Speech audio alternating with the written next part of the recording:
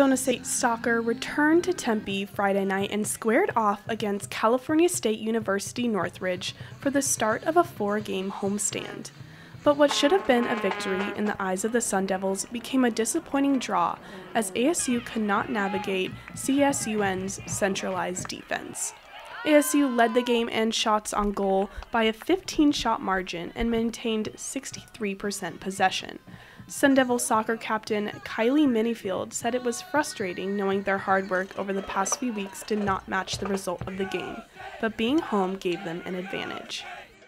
It's been fun, and being able to have such a great turnout in the crowd. There were so many people here cheering us on throughout the game, and their energy really helps pump us up on the field too.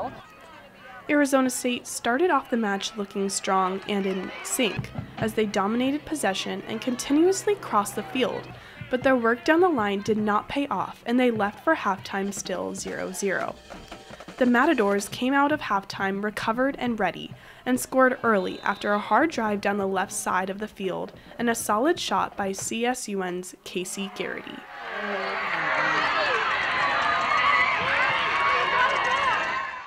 The game's intensity picked up quickly.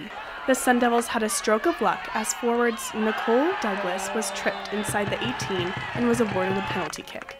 She easily beat CSUN's keeper for an equalizer with 15 minutes in regulation.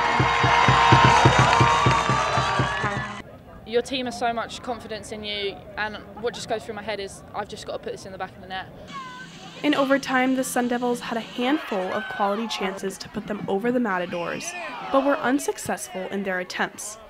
Despite an unfortunate result, ASU Soccer head coach Graham Winkworth is looking forward to the impending challenges his team is about to face.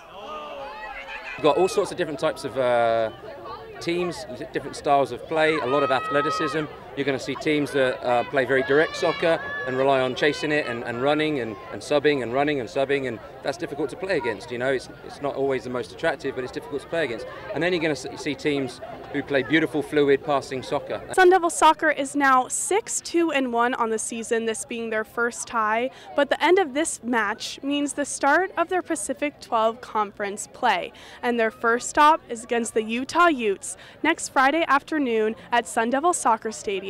In Tempe, I'm Allie Kruzniak, Cronkite Sports.